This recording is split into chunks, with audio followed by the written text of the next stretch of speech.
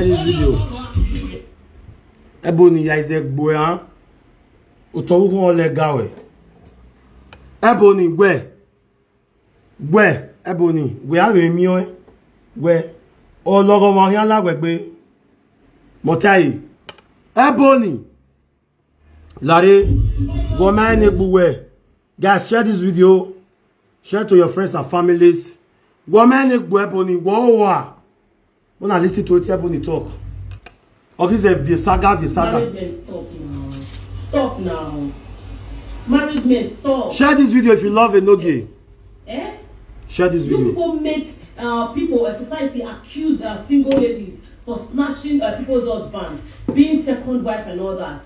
Married men, you guys are the cause of their problem. Yes, you are the cause. How can you be a married man and you're so nice? How can you be a married man, you're so caring? How can you be a married man, you buy a car for your side chick? Build a house for side chick. Take side chick abroad.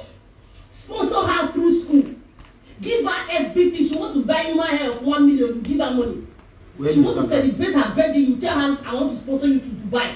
She wants to do everything, you're pampering her with money, pampering her with love, gifts and everything. And later now you now ask her, will you marry me? What do you want to get to say? Do you want us to say no? She like poverty. Eh? You now ask her, will you marry me? After all the love, care, money, attention, everything.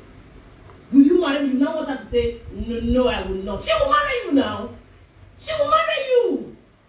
People should stop already now, married men. It's not fair. Justice for single ladies, so justice for single ladies. What did they happen? How can you be that nice and you expect a single girl not to marry you? She will be 10th wife. She will be 10th wife. She will marry you. Well, I'm not asking you guys to stop taking care of your girlfriends, so but these girls are trying, you know. It's not easy. It's not easy. You get it now. It's not easy. Well, keep on doing your good work, Sha. What do I even know? I'm going to get you video, my camera. Even again now, Eotana. Even again now, pass through Eotana. Ebony Nare, Ebo, you are using charm. Normally, when I get well, I will start chic. Ebony, on my can well, I will fucking mate. Ebony, you are using charm. Ebony, yo. Yes, Ebony, with your fat leg. Ebony, they can wear the ticket to you now. Ebony, who went now 194,000. Who go get the ticket? Ebony, Ebony want to see the ticket. You want to see the amount on that ticket. Ebony, if you bring that ticket amount, I will even come and say sorry to you. Ebony, Ebony, I know you are watching me. Ebony, you, I loved you before, but go apologize to our president. You say no, apologize. Now, see your life. No matter apologize now, then I'm away here. Who will like to get you? Where me Saga go make you wake up around 5 in the morning. Well, this is a neighbor. You know, when I had disturbing neighbors, where you are. If they can hear, Ebony, where are you going to? Be sincere to us. I'm not getting where you are there. Ebony, you say you are a single girl. Married men are so caring. They bear you as Ebony married me. They can't ask your husband money. Ebony Obasuyi. Ebony nyam leg. When we say, are you beautiful? I'm beautiful than you. When we say, do you know what's somebody they say the person fine? Do you know what they say? They say this person fine. You know they see them less. You know they see in here though sexy. He drill all her fat. Ebony go and do liposuction. Ebony say liposuction. Women at liposuction my way. Ebony, you are not yet a big girl. Go and do liposuction. Ebony, the 994,000. You know have the ticket. He said they want to see it. Ebony, do you know where those married men fuck you? Because you are cheap. Because everybody in Benin City knows that. Ejando Ariedo when you Ebony, aren't you ashamed of yourself? At your age, you are about to go to 40 years. Ebony, where total where. Be a magmo we goddaughter can your goddaughter gbewagbo. Whether not we goddaughter, how can someone that does not have we may be why we goddaughter anymore? Are you okay? Have you entered the labor room before to push? Are you mad? You are Ebony. You are a bastard. Ebony. Wow, they cannot. What business are you doing? The business in Enogie. The business in Disguagua. You not see some presenter. What? Yeah, what I love with social media now. I wish another person this thing happen to. Why do I analyze it? If I come on the run, only one he can't analyze. He don't need why I had the laugh for it. He can't come here to wah. Baby Bessico me. The money can have baby Vela. I look at river. Baby Bessico, baby Vela. Baby Bessico, all do I analyze baby Vela. My bag away. He can't if I come on the where they get the quick touch on all war. No fatty, no man, no you are webo. Et the quick touch o go rak buju. The quick touch o wa de verwa. Ku work Ebony. Who was soon. You know Ebony before. You know Ebony before. Do you know how close I was to Ebony? Do you know? Well, before because they do this thing, Ebony threatened my life. Yes, I want to play it now. They threatened my life. Ebony, because I told you where go and apologize. You don't know the beautiful things. I want to play now. Maybe for don't me know the fact trouble. That's why if you go do anything against him tomorrow, he not go still walk. Because if person and person they quarrel, if third person reach there, you tell the person say, sorry yo.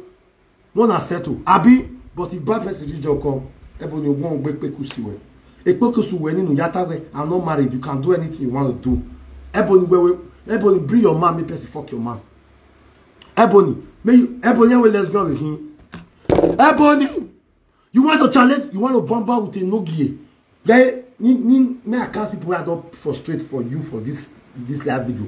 Me for no say I'm who come here. We are me the muffin here. And the mafia at my money. I say, Monsieur, I want to confess. Where is that small? Me and the small boat in a small man is a low boy. Oh, that my small tell it to be. Why the Munina is a low boy with the canal. Small radio. Why the small radio? Where man, I will just use this one to play it. Let me off it and put it to this. On your thing now the same. I want to let you people know where Miracle before it go where it goes. So me and Miracle we had the conversation. God is any, but it may go any go. I know we'll talk to any for now. I want to see what you want to do first. It go any go. Only. Let us small short this thing. We are going now. Why if you are now? That short this thing. Which short this thing? I don't like what you do. Short remote. A short a speaker running in Yahweh now. Huh? You look on at there now. Please, I know boy. Go on. Are you be a canal? Which one be saying like what they do? Anyway, are you what? It's connected. On the good sauce, okay? Where are you what? Ebony, we may mean ropa. We may mean logo wala we be when you 1.100 naira and the $1 no who will you have phone rubbish. But you are a nuisance. Ebony, you are a nuisance. Ebony, you are a nuisance. Are we a deme? Are we a deme? Are we a deme? Ebony, you are a bastard. Ebony, you are a bastard. Ebony, we man anime. Me you were your man. Ebony, we man anime. Ogo ogba di mofi we bae. Ebony, we man anime. E di mofi asun. What more tell? By the time the mofi no wa. Oh, you know that one they fear me. Yes, that one they fear me. Forget. That one they fear me, and I go show you the reason why they fear me today. You don't even know me. You want to use me to do all those yet Uzua. Ogogwe. Udevagua. Ugumare wana only. We are chatting in February 12. Oh, we are chatting in February 12. Una geyo. Oh, all the time I'm sorry. Ebony atama sorry. Igigwa. Ebony atama sorry igigwa. We're not chatting in my left. We're a miracle. Only now, only one said. We're not a Ebony, what the fuck? What are you? Do that very much, yeah. He more over. We're stopping now. Who went one? Now, John, 94,000. Oh, yeah, okay. Now, John, waiting. Nothing says you know, cause most of the cost. Now, John, 94,000. Go inside, most of the cost.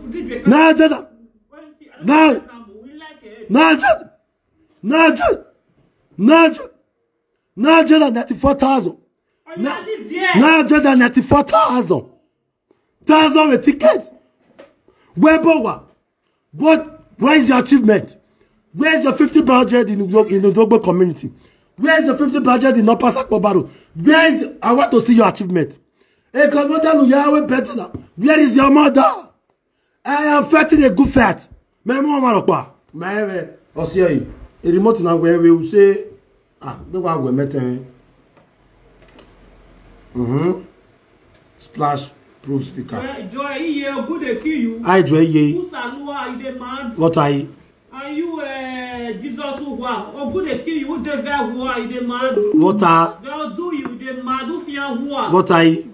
Shall be at the distractor. You demand. Saga kill na head. Joy ye. A saga na mi wa. Joy ye. God punish you for that comment. Who is red? May we close that you have with red that comment. What salwa? What well? The man. Joye. Say so embarrassing. Embarrassing or beragbejoe. Wa fian. Joye. Ego o kan ego. Mo pa me re. Na ya go o kan ego. The man. Go kan ego block you. Wa de gbe go wa. E saka ma go ego we pa wa re. E saka ma go we pa wa re. O le mi wa after to me go. E ma go nu go o kan ego me. You are bastard. Block you now. Go dey kill your man. Ah joye me bege. You dey praise. Block it joy yene. Senya. He block it joy. Where we met here baba. They mad.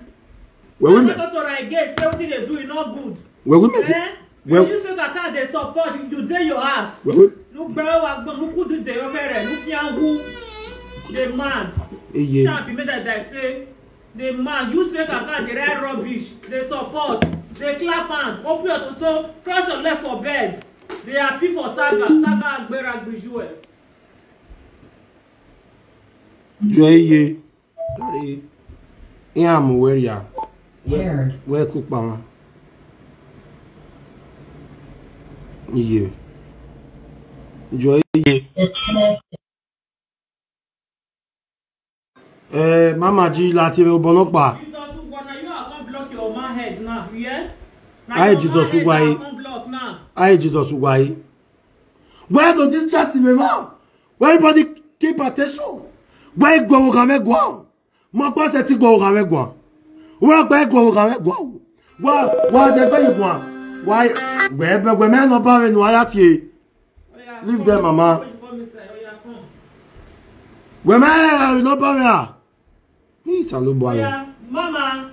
Oh, mama. Why you don't know pay? No, you don't know loan. We quite here with do. You don't know from the people. You are kissing now. And I'm only one because of my nation. Okay, this is when Miracle called me before they threatened my life. Miracle called me before they threatened my life. You know, I'm not like go. I'm pass it to go. I might like a video right away. Okay.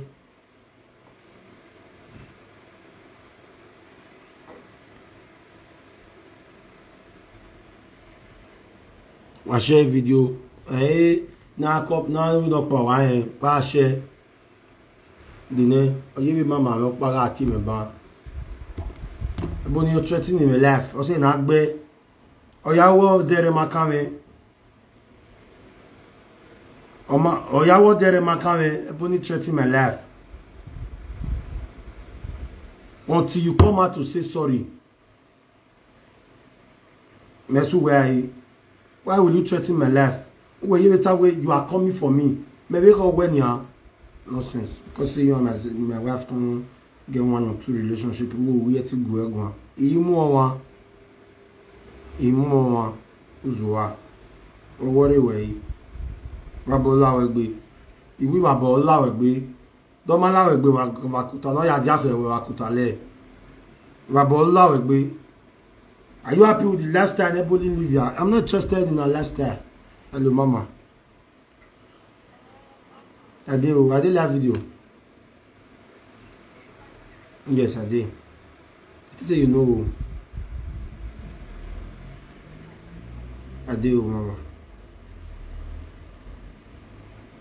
If I true, I will call you now.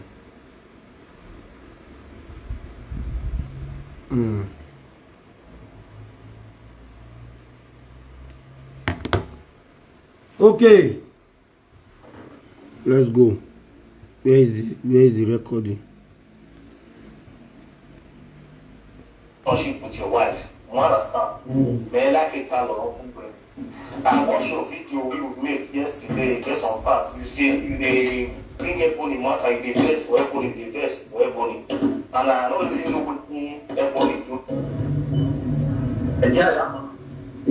Ebony lare ni poke di Murphy ma we no mi na egbe di Murphy mo ime di Murphy oye mo ame kino ye ni ama wugwe ogi arrest ye me won ma get how when you arrest ye me. Let me play it for you. Because I am police mu ime wa na anta wugwe ogi na police mu ime Me fa play the Murphy for you. The police they are calling me now.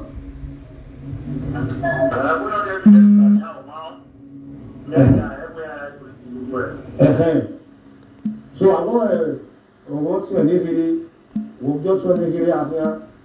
Do what we don't do, we don't call the conference here.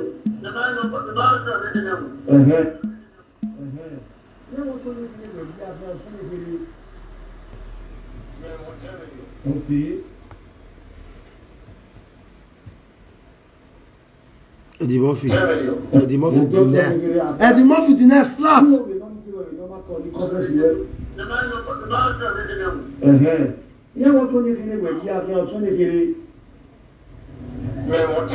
Okay. If I ask you to normal call. Okay. If Eddie Murphy can deny to me, Ebony wa you yet gbe. Tamame mi pa we yet gbe. Wa tamame we. Who are you yet gbe? Wa David wa agbon rubbish. Yeah, let's listen to me. I get right to ask you whether you are to get any issue. Make I know. I will they talk put. We'll see. Brother, as you see me so, I be very straightforward person. Meanwhile, who are now with down, and I call you my friend. I not tell you, say, my brother, you know what I'm always say, I'm done. What happened? When they suspended Ebony, now a video where Ebony. Adame, he might be recording us is there. He might be recording us is there. Hey, no say you're not paying now. Even in the back of Ebony, where do women were offending many, we're offending many. But you know, women were offending many, not lock up. A pride, oh my God, Tamam, we're sorry. Egui. What am I sorry? Why come? You're calling your car with 10. It's not my business. No, we're not Tamam, sorry, ni. Or say, I'm here where everywhere, go. You are mad. No matter what, try and make peace and live a normal life. Already before this time, my wife will come one. You know, I'm going to a successful, he has a lot of enemies. In time, I know. But I'm not kidding. Why not apologize and let peace reign? Okay. Another Damn yo. mo to ta ma me ona we yes say kin huna mo 1 billion ni o. No we problem. And na ya suspend dey. Ina me video we Share this video. Be ni la ama we na we. Do this thing not for them. Imagine we ni ya. Do it for the elders. Okay, Baba, it's a way ya joke. Oh, when I go take care as we maybe is.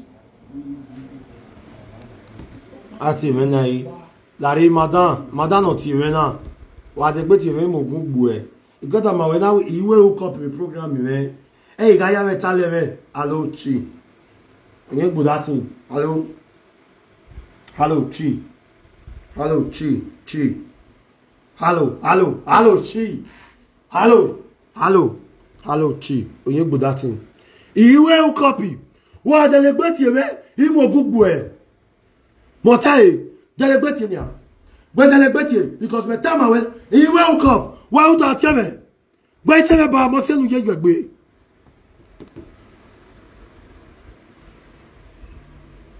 Wari.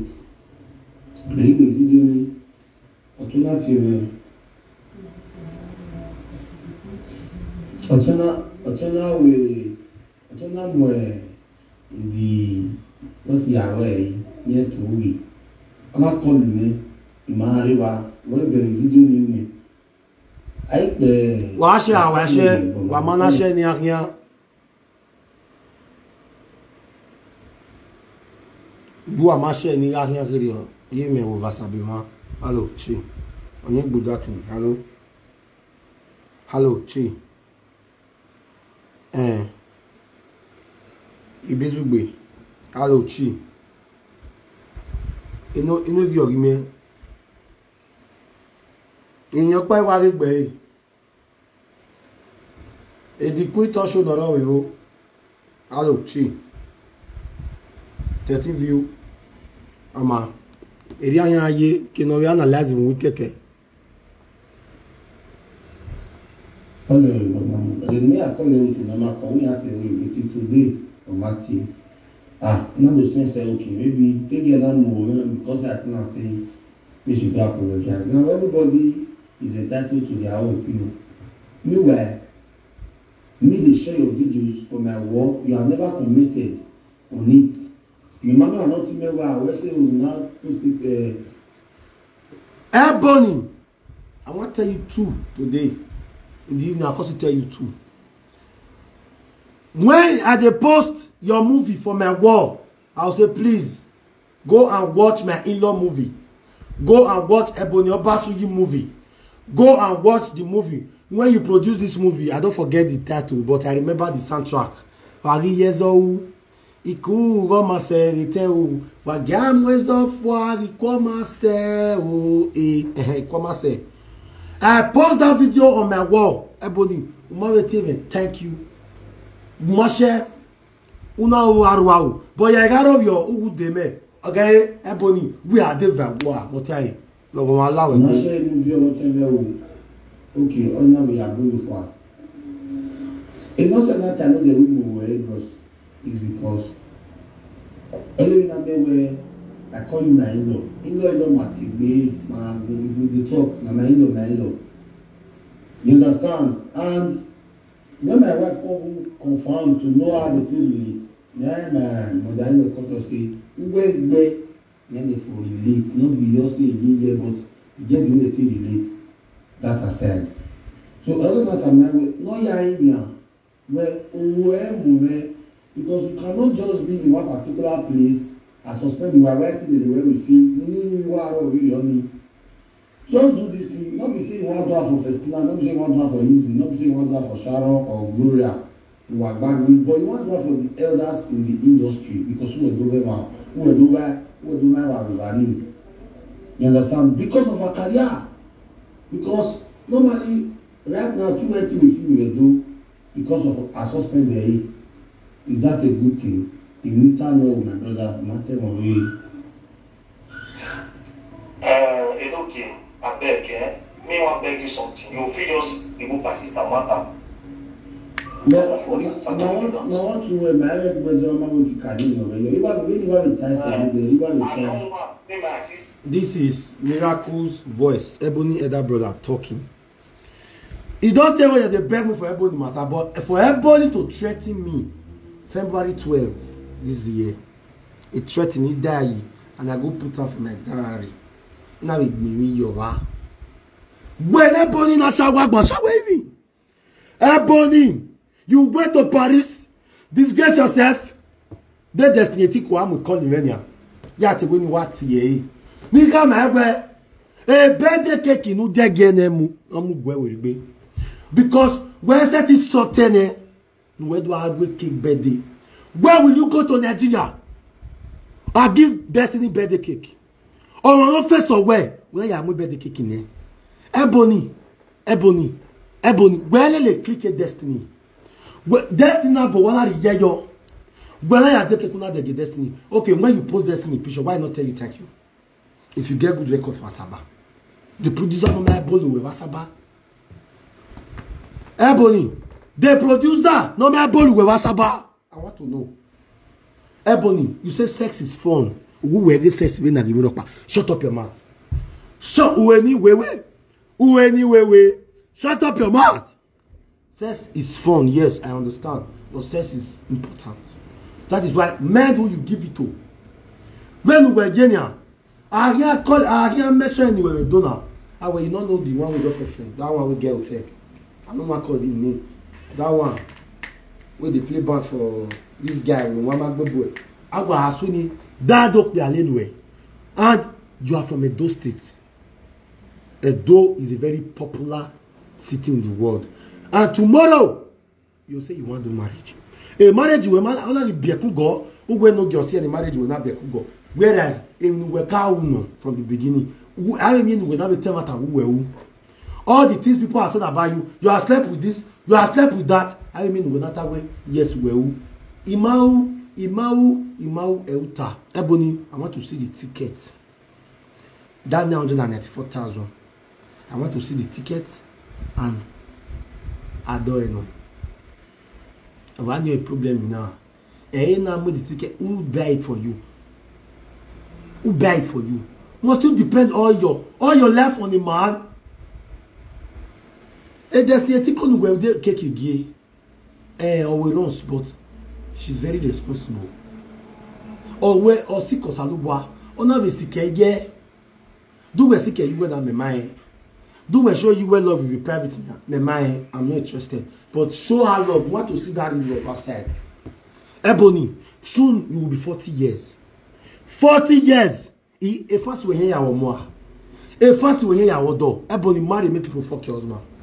May you know how it be. Justice for all married women abroad. Justice for all married women in Nigeria. Because where? Ebony, who will get to my godfather? Ebony, we are to my godfather. I say, they can't river. Do mado e carry no salo back bagging. Ebony, try to sit yourself down. Ebony, I want to see like 2 of your achievements. Resandoka, Obo Wari or Dimoto or the Bo Wari. Emulate from that. Who travel. Business. Why ego here will our bo. No I TV yako ko with the tower. Ebony, why Wamugo. Wagwa Kinyana will bury the garlic. Kinana invite we kinana invite we. Wagwa kinana invite we married. Namana invite we kinana invite we. Where was the one? Where's my wallet? Think you give us some dollars, man. Where's my wallet? Hey, give us some dollars, man. You didn't give me that. Yeah, MC. Aize filme ya rewu moto bon rewu me ko no ma pa rewu me gbe o wa se ba na go we shoe opan okay na yo the guy of man get man on this one e go no ya do to bo wa gbaru we zuzu who the zuzu e bet me ade iye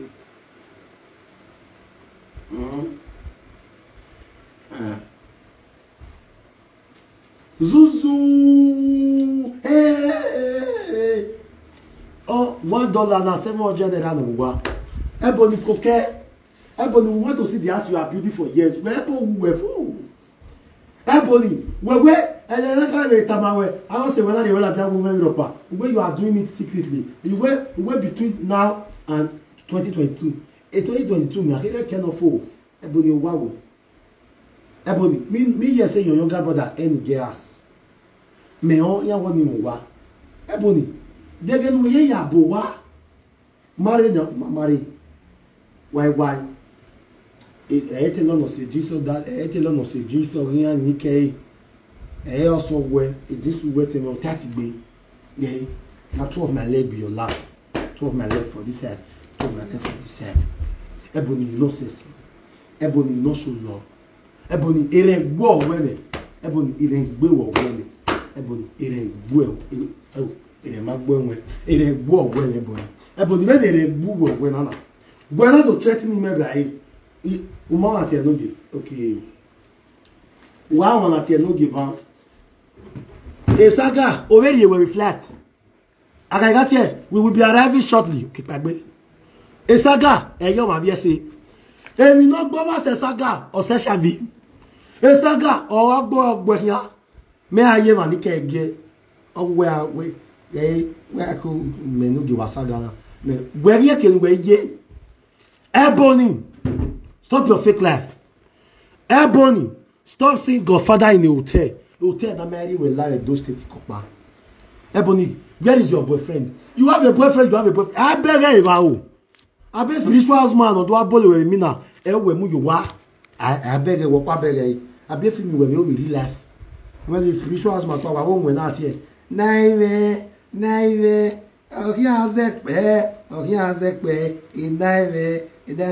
we not the one is another. I don't go boy on this on a bust. Okay. Who may you away from more? Who might cause a chatty where? If you now, I must tell you boy your one is son. I must tell you boy your one is son. A bed in me one. In a way you laugh when I have him everything show. Abi. A bed the badge of Ebony, ni make one water, where do I count door? Esther, happy birthday, Loresanini. Only man no go without very agua or Gerari. Even not say the man Esther. Esther, don't buy you, a man no way. It was an arrow you ever do with Tamuani. So, for people waiting that it will roll Esther, no. Esther, man, no way. Oh, man, no way. No, sir, nobody will know enough. I'll get a wash kiko. Where me shook. You get the muffin or on. Where me one Walilian, in your Esther, don't want to say, don't want only a move any gala. Don't want only a move any at the muffin away. Bad luck in only let the muffin. Oh, yeah, we see. You will see. Bad luck at the muffin. Ewe yawira. Ika yawira ne. The man you are using to do father now. I have father. Yeah, he has fathered me before. When he fathered me, I cannot boast of. Again, he may not let the mafia here. I was in America. $500. Even in America, vegani is $100. Or I bube. I don't when I arrive a solving around in your qua. But not correct the mafia. All the any place. Where? Neboni no wa. Ona gbo boyo we kunere ni. Ige onwe e film. Onwe ati gi gbag ni gbe. E film me very film every film here. You cannot fool me. Agbo wa ni gbe se bi are se wa. E me ni gi gbe. Gbegbo. Ebony na wa anwu yo. Attitude, yes, attitude is real. But a real ogugbe. Obvious gbe. Who want in the set? Who want in the flat? Who want in the wear? Who want in my van? Who want to care? You're supposed to give you a award as the best Ekia dealer in the do. Okay, we are here with Dido now. When the business were AHS, have Dido, have banana, have cucumber, because that is your area of specialization. And the funniest part, you know, they surprised when they make all these guys whether they carry you, they below you, what they make, what they entice them to you. Now get me for no say. How you very look there? When we are any man who near when they almost to win in Louis Kiwi. If I need Billy Larry 2 million number of Germany only is the so. A belly so I know na ye where no ragmo. E up we go. Every win 2 million ye. The man win ye again ye yagye. I go so you are total. You want total on his own. Oh, man, not going to wear body on it. You are give. Those are not go up. Ebony, go and marry. Ebo, go and marry. Ebony, go and marry. Ebony, go and marry. Go and wear Mercy Johnson.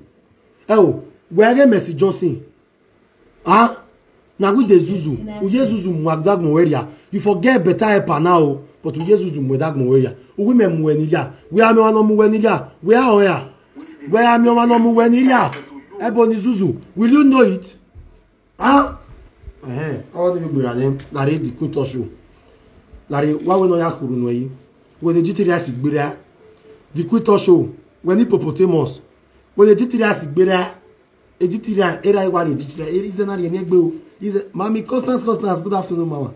Is an area negbo, is not a GTR Sigbera, the Quinto show. The Quinto show, a GTR Sigbera.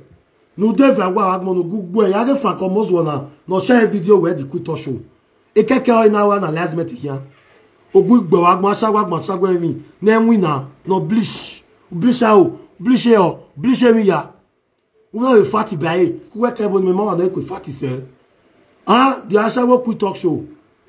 Usu ogu agmo. We ma bere Dominion. Dominion ya ge primary two boyfriend ori e here. Ori ele me here. Ya ma gi so ni me de. Kobe na yata wona ya we DNA o baby mama oni na biela dia a Dominion to show na agwa bere agwa bigwa only 20 share e ba me yegbu na ye 20 share e ba me yegbu na ye 20 share e 20 share gbe agbon no logo wa lawe gbe hippopotamus na me representer mama oni ah we je na we na ware jan do muya. We are doing oh yeah, mama. We are doing see, mama. We are doing presenter. Where do ta? Mama. We are doing presenter. Do man why? Ma. What do I wear? You are distracting me. Mbawunyano. Oh yeah, inside. Me. Ovi. Oh where? Remember this. Sorry, sorry. Mama, don't open the door again. Don't open it again. Yeah, wow, you. Baby. You're not distracting me. Larry, Ebony, who they may hear well.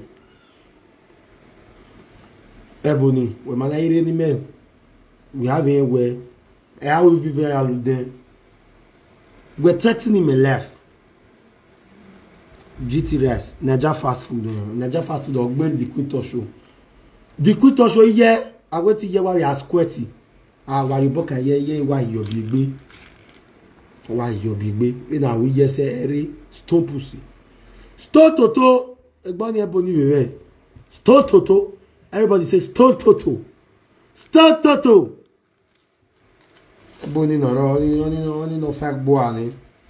Esther the man, Eggy post to when next is there where my sister, thank you for making birthday badge Paris. When my post Esther, why Bubawa, Esther Noronia, oh Monica, Esther Mary, Esther go in one side. So I don't buy the happiness the saga if you don't know. Me tamu well, okay, we may. No salo boari uni na ogele wa shoki ko we ma Rudimo na si wani. Rudimo na si wan. I see one Ebony Stone Toto. Where do I wear Enogie now? If you are popular rubbish. Show me a movie up and will. No, you are Asaba. Ebony, show me the movie that you have done since you have been in Asaba. I want to know. Show me, only here. Show me now. Show me. Show me. Oh, we don't know what your business. I go is name Abuja. What your business? How are you? Where are you here? When we you send ya. I'm here with boy. Huh? I'm here with boy. No de. We go na India. Una mo ani mama part. Ima nu gwa. Legwa. Igwa. But Mary go egwa o. Because yesterday night I be talking and say, I want your family leave for now. Now what you do this morning make we come out for you again. So me they wait for you now. No talk again now. And they wait for what you want to do me. You want to do saga? We are late. When they bring me boy are flat. Wait. I will big me yan fair no boluwe. Kenel we also ke ya do it you also have want to interpret. When me saga it you even fast ya we me kwame. Il veut Kwame, il veut Ghana. Il veut Manibon.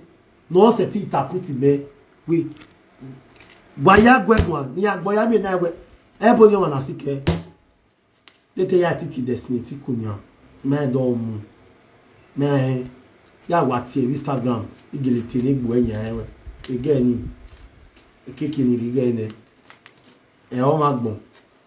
Because the reason why Ebony carry cake to destiny is because tomorrow make destiny for come birthday. A destiny that you tell what you make cake girl. Oh well. Wow! You surprise me! Surprise us all boy. Well, you cake ya brabo one on the birthday we do. A birthday we have next year. Who can one invite you?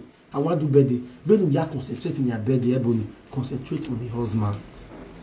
Ebony be it's time. Kasi Gloria ọmọ Sharon ló pa mi obieni ọmọ do Ebony biye Ebobo biye Ebo Juju biye Ebekia biye Birthday badge Ebony birthday badge biye ah jare nya awa ganoro ni age ilawa awoni wa oni ihe meme awa ganoro to ni ihe wa meme omomo wo yare kige espiritu omomo he wa to ni gboa lawa noro ogun yan gbo ni if I come on ye keke na analyze e ma ya ti share the video mu wi keke frank ogun ogbe the quit show the duty na sigbere we wait 1000 naira gbere me okay good. When the GTS gigbera, how much is GTS? How much? Too fair. They get you, man, you go to imagine the week. Ah! Salut, boy.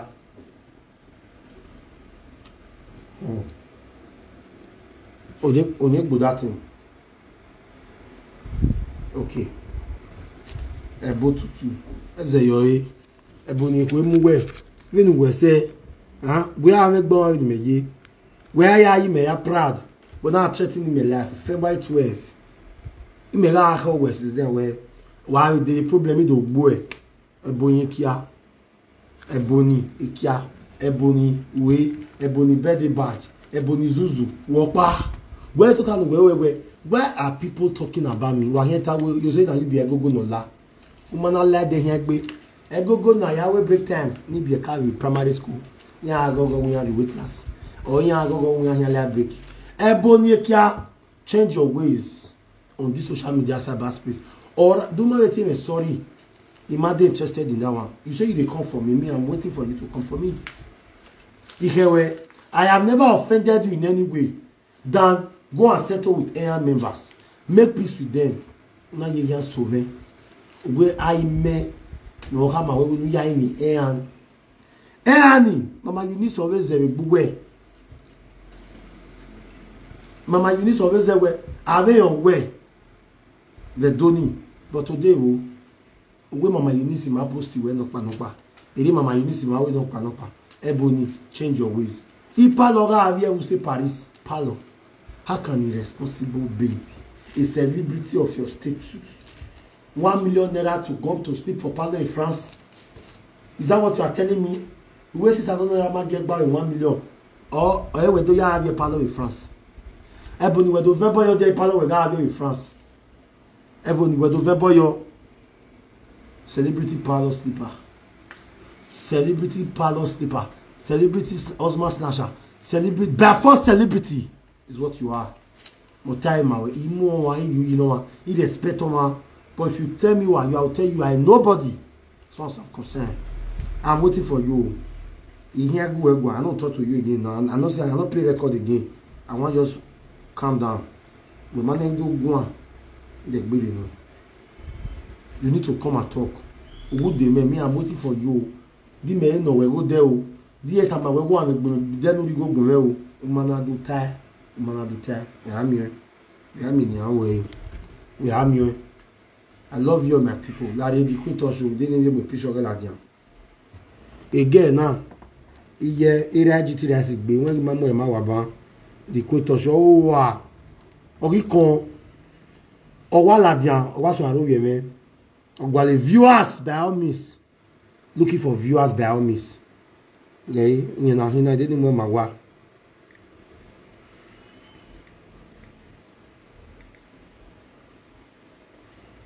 Viewers or boy.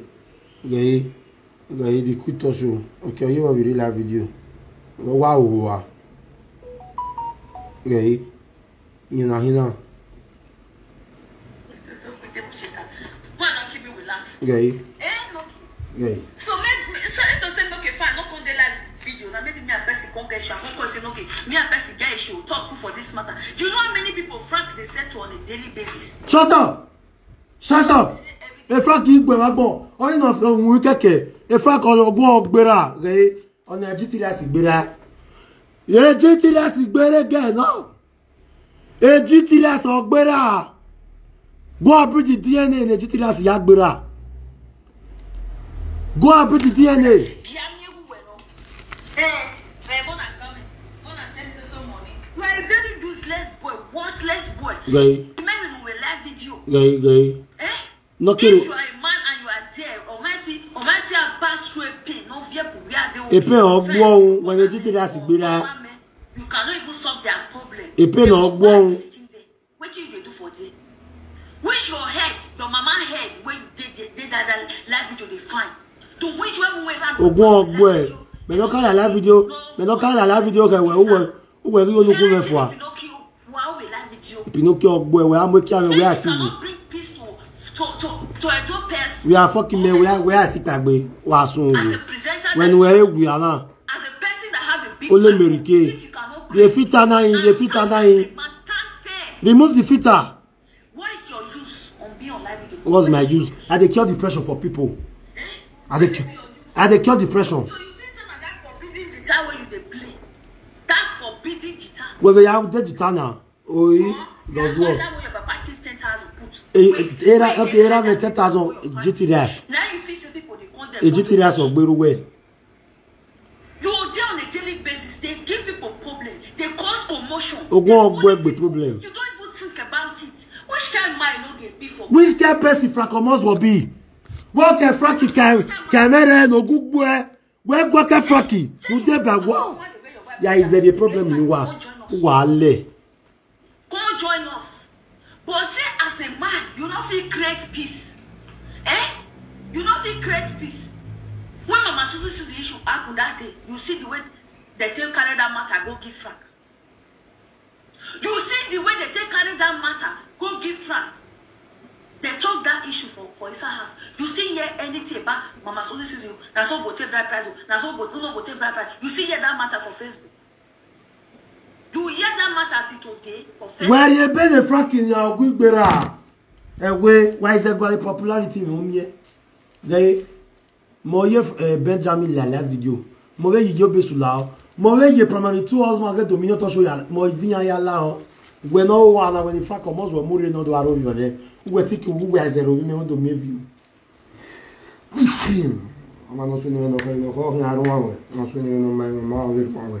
When no one Gwe amye a ge kinu ya yo na dia mi a bere vinu we ayo na ya mie yes e vinu gwe ayo na ya mie mi amye gwe nerere magba gwe ni awo me we no skosko we no me receipt nu we ka ya yisakachi kirine ugwe aze gwa medo aze yuwe ogun ogbo egbe Francomos wo gbe di mo fi gbe Gbe wa ya no support gbe Ebony bai wa sun wo logo ma ola wa gbe wa devawa.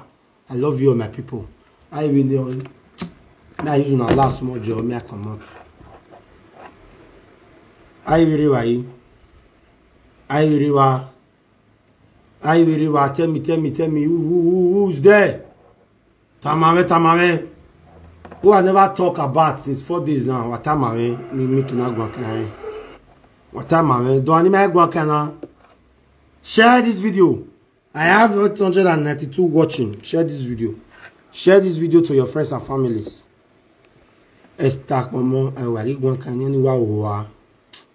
I'm not going to stack mama anywhere. Esther give me a view. A live video now since 2 days ago. 35 view. Oh, me. 35. Share this video, guys. Share. I want to see some shares before I go. Share. Oh yeah. You be so any work bene. And this house any dede oma. Any dede oma any wa. No look ya. Only no mo we are here duro camp in Netherlands. Baby elephant. A baby elephant. Oh, weak man, Mr. Vino. Baby elephant. And Dominion. The mafia won't be you. The mafia won't be you. The mafia won't be you. The mafia won't be you. The mafia won't be you. The mafia won't be you. The mafia won't be you. The mafia won't be you. The mafia won't be you. I really right. Rita. That's on the end. That's on the eye. If you ni yari mi vier you ta. If you do online the sagami. If you do online the sagami, ni yari. I agano ma bien vorije. Agano ma bien vorije.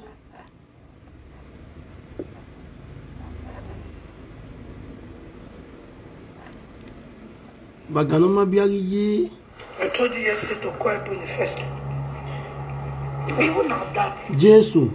I know. 12 comments ici. We're supposed to find out first before coming out to tell us as a mama the verse, no verse. No verse. But you're like as you do now. You can call me favor verse. You can call me now say as a mama see what they play. Talk on. Well, I don't say I believe say don't give me wrong information. Mama will go na saga me ba. Agbe me ni ba. Oje go that thing. Mama we talk saga me ba. Wana to ye. Wana like saga So that's what it be. Wana like saga. Everybody fake information make una saga them. Very my head na plan work then one cover and DNA. Now the plan work. Now only then I plan that he come out. And the truth, now make actually come to say Ebony color. But whereas Ebony not color to her, I don't say actually with Ebony they be cat and rat, they be enemy for life. Ebony will go back to her. I don't know not your Azama name one era. Awe ya mo e go ne respect say. Any ave ase o saban. E Vodafone no salo back is everywhere. Don't ma je ga we bona ge eri una. Salo back because where ti ya we Vodafone sa we aru wa no awie. As a mama no usa ka usa dan o tu ni a won ri we la o tu forever. O tu mo badge yo we be we. Uwo sagbe 4 months 5 months. Tu na me ga landlord no. Landlord no ri Nigeria ni tenant wo usa. Uwo sagbe usa igbe wa gbon. Lari agama saga mi ban. Agama ri saga mi. Wala ki saga gbe. Me to we. Saga we ri wa ya rien odo. Wana wa rien. Wa mi saga wa iso ide iso ma ige Nollywood movie there. Iso ma ige Benin movie there. Mani presenter wa mi wa view. Oni ma se na ze na wa la magbe. Oni ma se ni mana wa agbi. Message to this. Message to that. I will be producer no with me. Et so equal me 1,000 views with 3 months. Just like Nollywood, but first in year me, my show you get doc with If you don't concentrate in your saga, you will be saga. It's why you have to get for momo. It's why you have to get live. It's why can be and this saga. And then all is so will be. If they comfortable, why get what pain, love and like. I have born where I get you. And then all is so will be. I'm why la la ruda. Ema, I have been in where you need. When I get where you know, get too funny. Ema, Benny. Ebony kedo mo eba we Enogie am coming for you obodo viere ne mighty gas o mighty ya de saga masha okay I will saga na se I already stop playing. Okay, you now film wa ya. Yes, I'll stop on. I know if I stop on, a lot of people will come for me. Enogie, where they go? I will stop on.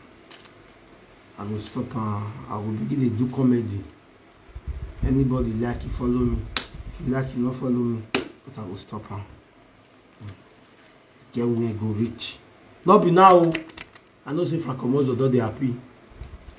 Via Ghana do they happy. Hey Baba, Ikai, Yawa Yamu Buwa. Yawa Yamu Buwa. Yawa Yamu Buwa. I love you. If you know you love Enogie, you write it here. Let me see people that really love me. Let me see people that really love me. Share this video. Share this video. Let me see people that really love me. Let me use like 10 minutes to say hello to you people. Love me and John. Esther record full everywhere. Jason. I think I can't in Ahina. Olivia Osas. Esil Sagbovo. Thank you for coming. Love me. Peace Adoboa. Monica Collins. Esther record for everywhere. Thank you, Jari. Contessi. Rosella.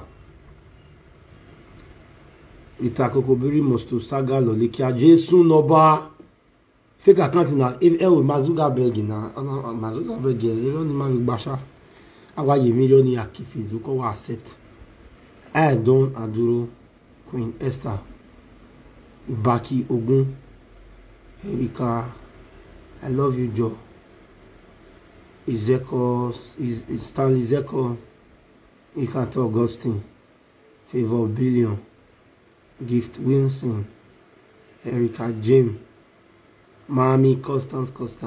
I love you so much. Erica Jim, Enogie Noga, Princess Abies, Lily Smith, Say looking.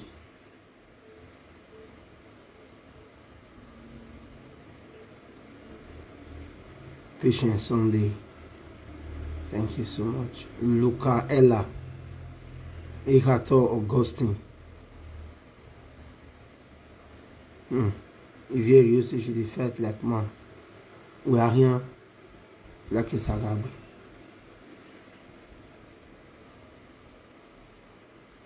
Pretty. Don't like at all. Gloria Dogia. Lily Smith. Comedy with Saga King, I love you. Precious Diamond. Love Mia. Brown Bella. Esther record for everywhere. At 31 of Bologna, the Saga you. At 31 of Bologna, the Saga me.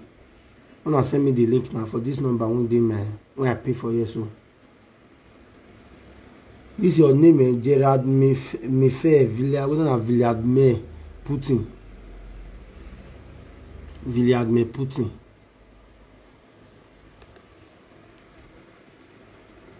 Enogie Toboy. Precious Diamond. Mama Constance.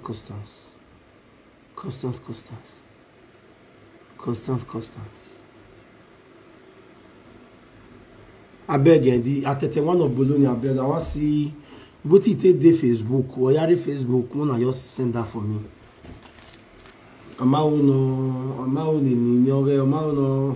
You know, at 31 of Bologna, I may give you no bell. What it be at 31 of Bologna? Mona tell me my friend a year before I come out. Cause ya pawanari then I feel no see again. What it be at 31 of Bologna name? Mona tell that for me. Thank you so much. What it be at 31 of Bologna name? Wait till be at one of Bologna name.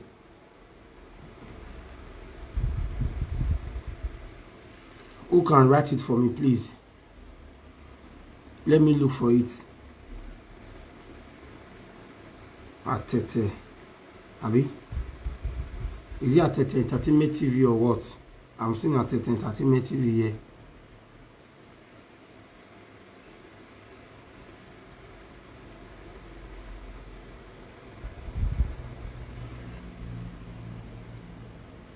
Those things. Thank you so much. I love you all. Stay blessed, stay safe, stay fresh. I love you.